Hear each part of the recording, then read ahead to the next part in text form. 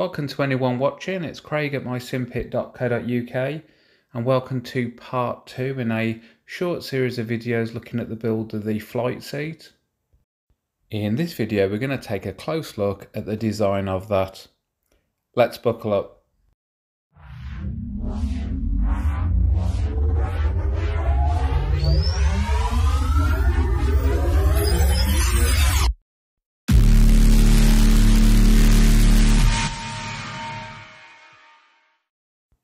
As a brief reminder to the previous video, we took some time to outline the scope of this build, and as can be seen on screen, at the centre of this picture you have the original temporary flight seat, and to develop that to the final version we've got the scope outlined, which is a better aesthetic, a seat that's more comfortable, it has dual tactile transducers, it's mounted onto an electronic base, and it has extra controls. I mentioned that I'd researched online for some good plans for a flight seat, and I got some from flim.vrpits. So in this video we'll take some time to look closely at the adjusted design. One of the first things that I did was to draw into Fusion 360 the electronic base in its various positions. So the first one that we can see on screen here, if we just come in close, is looking at the electronic base in its most rear position at its lowest height when it's untilted. And we can see that there. We can also see as well, interestingly, that the rails are off centre. It's obviously very important to have that in mind, so I can see that it definitely will all fit. And if we look at the side profile, we can see the position of the base and where the seat would be relative to the rails. We then have above that the base when it's in its most forward position, also at its lowest height and untilted. And then the measurement between these two lets us see the extent of travel that there would be. We then have a sketch of it in its most forward position, untilted but at its mid height as we start to go through the travel on that axis. And then we've got, again, in its most forward position at its greatest height untilted, and then if I move that down there, we've got it at its most forward at its greatest height and tilted, and when it tilts that increases the height further. So this represents really the point at which the flight stick would be right up close against. And I can be certain then that whatever then position I move the seat in, it will not collide with that flight stick, that it wouldn't hit it. So of these, the primary position it would tend to sit in would be at the mid height, and that's what I'll incorporate into the design as a drawing, but I'll check that it fits with all of them. The next thing is to take the original plans, and although I have a render of them in FreeCAD, the program I tend to use for everything's Fusion, so I've took some time to redraw everything of the original plans into Fusion. So let's just have a look at that there. So these are the original plans for the flight seat.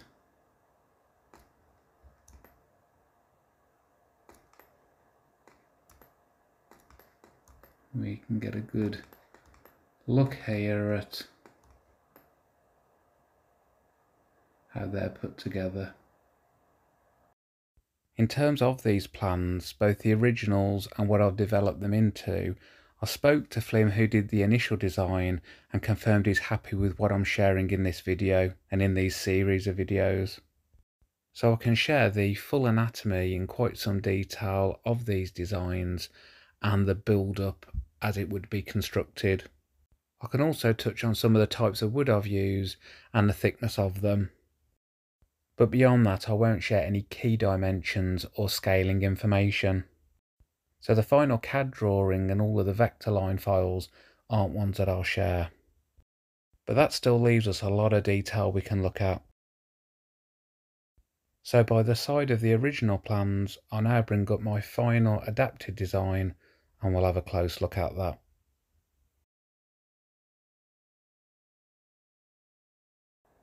So the first thing we can see is there's a greater width to the seat, and again that's so it can accommodate the size of the electronic base. There's an extra cutout here as well because there will be the various buttons there to be able to control the movement of the seat.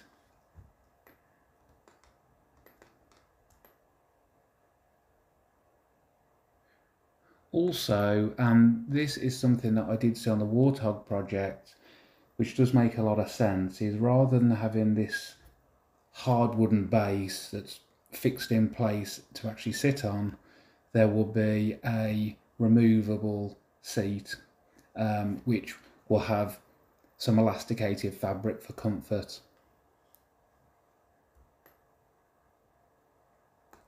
Whereas we can see these sort of headrests, which, I mean, they could be cut out of wood, but I've just left those here because I'll attach some other kind of fabric for comfort.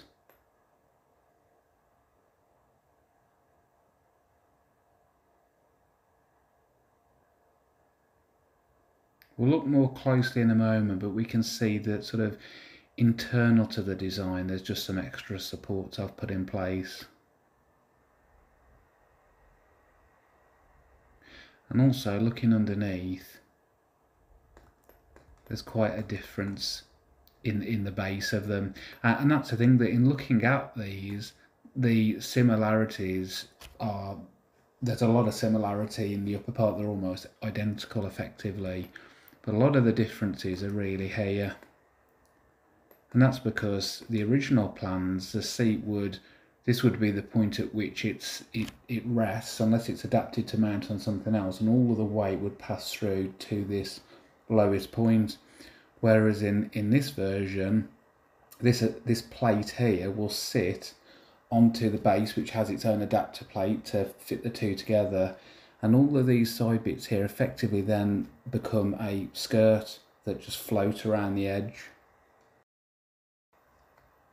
So we'll take a closer look now at the upper part of the seat, and let's just remove the skins, as I've called them, and have a look a little bit behind the scenes there. So obviously very, very, very similar. All I've really done here is just added some extra supports, because if you imagine sitting back on the seat, and all of the strength is in this structure here, because what sits on top, if I put that back, is just a very thin piece of wood, perhaps just a 5mm, 6mm piece of plywood. So I decided, as a lot of my weight will come into this area here, to add some extra supports. And then some other small adjustments, just really for effective and assembly and ease of assembly, is if I look to remove a couple of these items here, and then we'll just do the same for the original. Let's just move through to that. One of the differences is I've added at all points that the items of wood connect to each other, indentations. I've put grooves in place to be sure that they can be aligned perfectly, and then also there'll be pre-drilled holes, and this just ensures everything will go together well. Because with all of these bits of wood, which, I mean, if we look at the measurement there, that's 12mm. If you're coming in from the other side without a guide hole, and you're doing this repeatedly over and over and over, there's going to be many times that you're not going to catch it exactly central, and you'll have screws popping up to the side and breaking the wood, which also could compromise the strength. So I've just taken the time to put all of those pre-marked screw holes in, and then all of the guides, all of those grooves, indentations.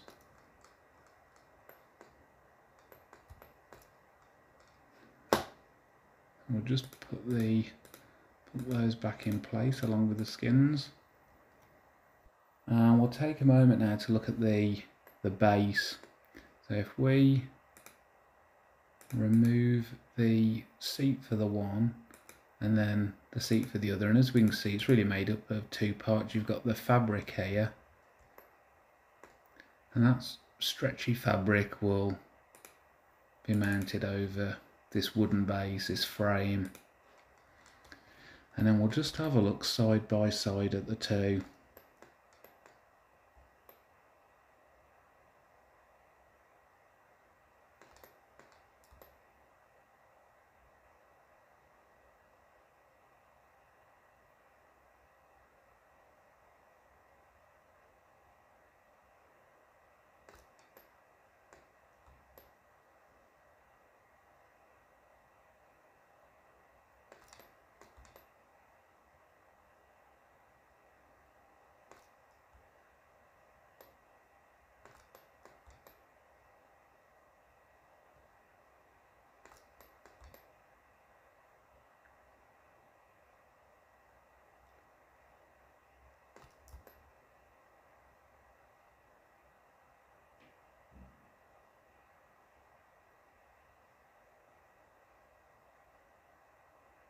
I've also at this point here, obviously you've got a greater width of wood as it widens the overall seat to accommodate the base, but to give this upper backrest a real strong connection and to be fitted to the actual base of the seat, I've got these 4 coach bolts that are going to pass all the way through there into here and here. So some of this was just taking the original and just adding belts and braces, really, just making sure it's a really solid assembly. What we'll look to do now is to build this up piece by piece in an order very similar to as the produced parts will be, to just see how all of it will go together. Okay, so the first thing is the upper side left. Again, you can see these guides that I've put in. Then the lower side left, and then a side brace left. And the reason for this is because you would need a very large CNC machine to cut this as all as one piece. And the one that I'll be using, it's my father-in-law's CNC, is one that's 600 roughly by about 365. So in this case we'll do it in 2 parts, and then we'll have this brace here. And then what we have is the same identical cutouts on the other side. We then have a top support, a middle support, and a lower support. And this is where you'll see there's just a few extra supports added in on top of what was the original design. You've then got this upper left vertical support, upper right vertical support, and then some additional ones are a lower left vertical support and a lower right vertical support. And this is the core structure now of the backrest. If we turn this round now, we've got an upper back and lower back, along with back middle detail and back upper detail. So I refer to these as skins. This will be MDF here, and this will be plywood. Sorry, no, this will be a thicker plywood, this will be a thinner plywood, and there'll be just a few other items of MDF which I'll mention a little bit later on into the design. You've then got the upper front cover, middle front cover, head front cover. And again, with this one here, this will be sort of one of the final things when it's all built, that I'll have some kind of padding here and here just for comfort as the head goes against that. In terms of the rocket tube, this is made up, this will be MDF, probably 6mm MDF, and that will just be glued together and then put in place. And again, spent the time just putting in all the guides just to make sure everything lines up nicely. If we look at that view there, we can see some of the structure of that going together.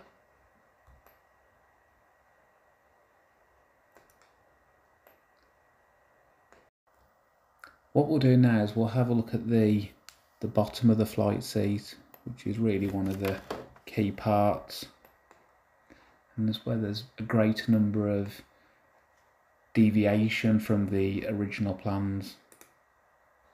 So this represents the main base, where this will take all of the weight of the seat, because below this will be the electronic base, which will have its own adapter plate that can connect to this. And then we've got the main seat left side, main seat right side. Then you've got, if I alter the view here and we'll come in a bit closer, the seat rim left inner, seat rim left inner again, number 2, and that's mirrored over on the other side. And then we've got these extensions, and this is what really gives it this extra width that we needed.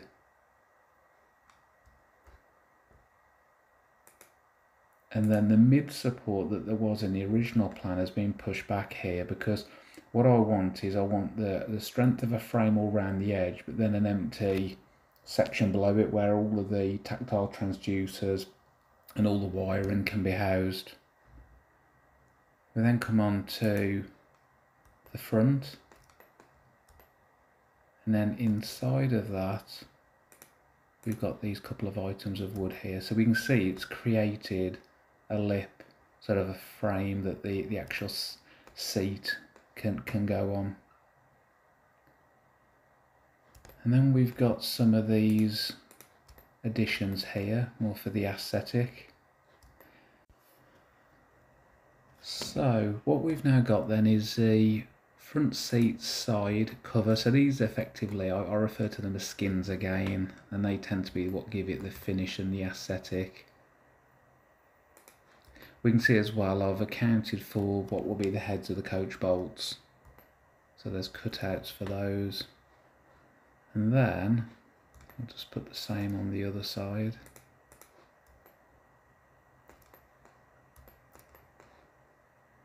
And then we've got this item of wood here. Now this will be out of MDF. And we can see I've put a channel in here. So what we can have is a small tactile switch.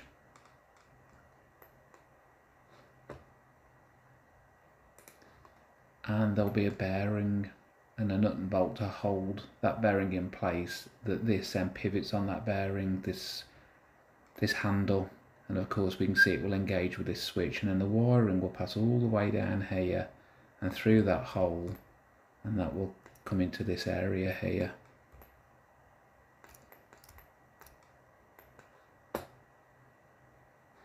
And then that will be the same principle for the other side. We then have a couple of other handles that are part of the design.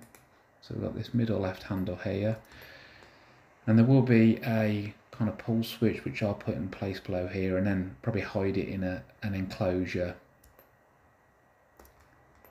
And then on the other side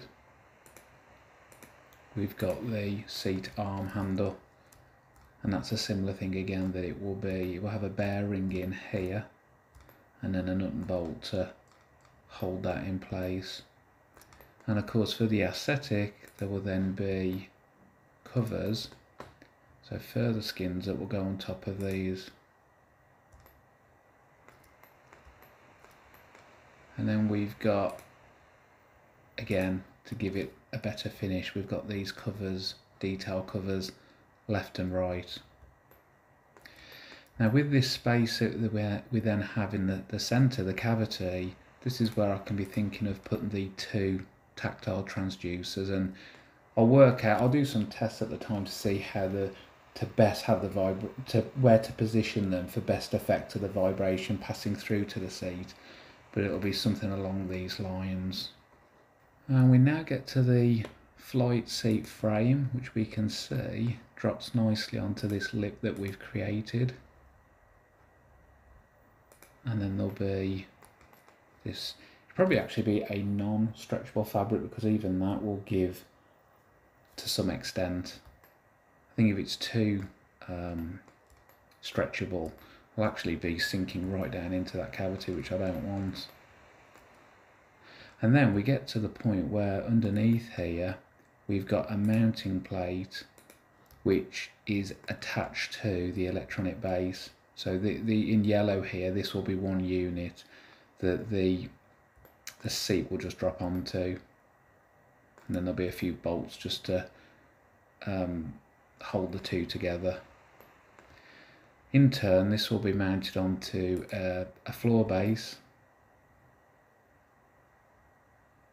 Now it might be that I have this kind of cut out here so it can slide into place against the flight control stick, or it might be that it'll just be a straight cut, and that might actually make it easier to move around. But what will be needed will be a couple of wire spacers. I'm thinking some further MDF that will just lift this up and give a small cavity underneath, so wiring can pass through the seat and through into here, and some of the wiring will pass out the back, and some will pass out the front.